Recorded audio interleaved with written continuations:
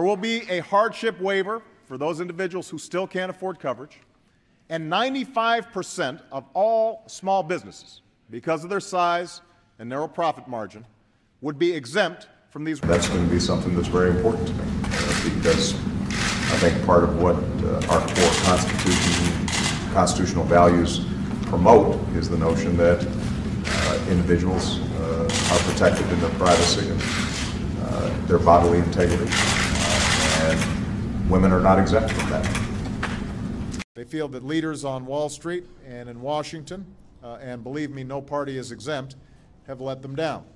So my administration has made it clear. Your veterans' benefits are exempt from sequestration.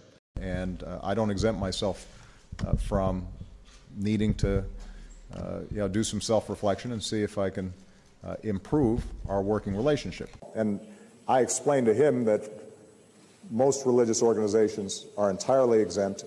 We can't exempt ourselves from the rules that apply to everybody else.